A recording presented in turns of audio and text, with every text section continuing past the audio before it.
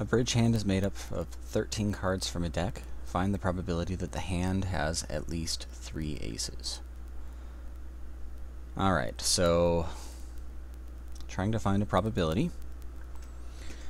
And we're counting, I'm going to approach this from a counting standpoint because I can figure out the number of ways that I can have at least 3 aces. So I'm going to first figure out n of E, and then I'm going to figure out n of S. I'm just kind of thinking through the steps I'm going to be following. We want to find at least 3 aces, so I'd probably want to figure out exactly 3 aces, and then exactly 4 aces. And I would want to add these two numbers together, the number of ways I can get exactly 3 aces, and add that to the number of ways I could get exactly 4 aces, and that'll give me the number of ways I could get at least 3 aces. As far as the counting techniques I'm going to be using here, obviously this is a drawing a hand from a deck of cards, so that one might give you a hint as far as what counting technique we're going to use here, but it is without replacement, and order does not matter. Because all we care about is whether or not we have the cards in our hand. I don't say the first 3 cards are aces. I'm just saying we get 3 aces in general.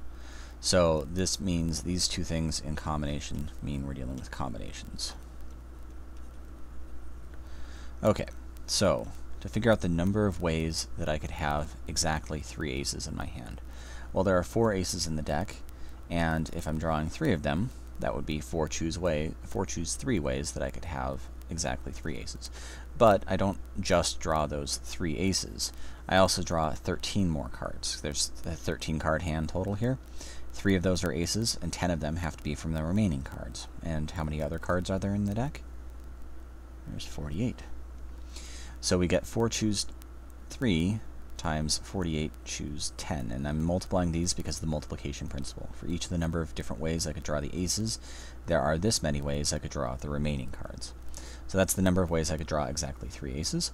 Now I'm going to add that to the number of ways I could draw exactly 4 aces, and that looks quite similar, but now I'm saying 4 choose 4, because from the 4 aces I'm drawing 4. From the 48 non-ace cards I'm drawing 9. Again, I need a 13 card hand, so that would be the number of ways I could get that 13 card hand.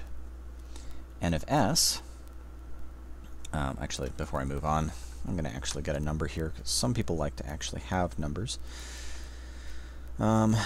Frankly, I'd be fine if you just left it written like this. Alright, so 4 choose 3 is 4. 48 choose 10. I'll ask the calculator that one. That is some rather large number. Yeah, this is the problem with doing these things as numbers. Plus 4 choose 4 is 1, so I don't need to do anything there. 48 choose 9 is, it looked like it was another large number, but it was a little bit dwarfed by the fact that, this is way out to the 10th. We did end up modifying the second digit there, so something times 10 to the 9th. It's still a number a lot of different ways, but the number of ways that I could get exactly 3 aces kind of dwarfs it a little bit. So this is, I'm going to go ahead and say approximately equal to 2.784 times 10 to the 10th. So that's a rather large number. The total number of hands that you could draw, this is going to be an even larger number. There's 52 cards in a deck, and we're drawing 13 of them, so 52 choose 13.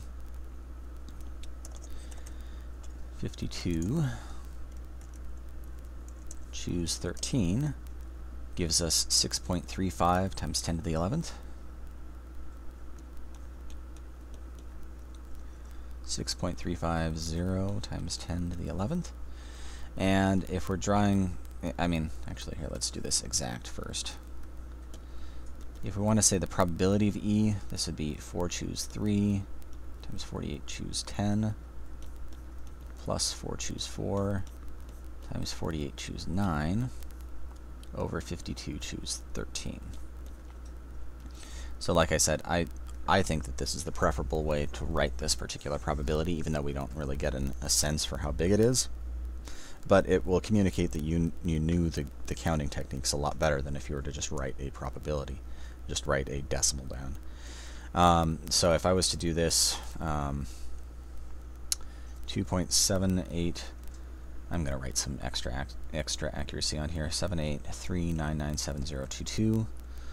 I could write times 10 to the 10th, but you can actually do the E character on this calculator. It's above the comma here, this E right there.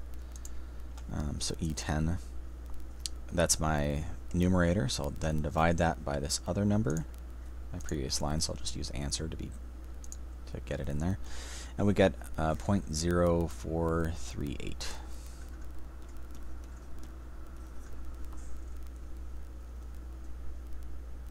So despite dealing with some rather large numbers, something to the 10th, times 10 to the 10th power and times 10 to the 11th power, despite dealing with those rather large numbers, this probability ends up coming out to be, I guess, a 4%, a little bit less than a 4% chance. If you keep in mind that a 5% chance is a 1 in 20 chance, then that kind of puts this into perspective. 1 in 20 hands, almost 1 in 20 hands, you'll get at least 3 aces in your hand. That's an interesting probability to think about, I think.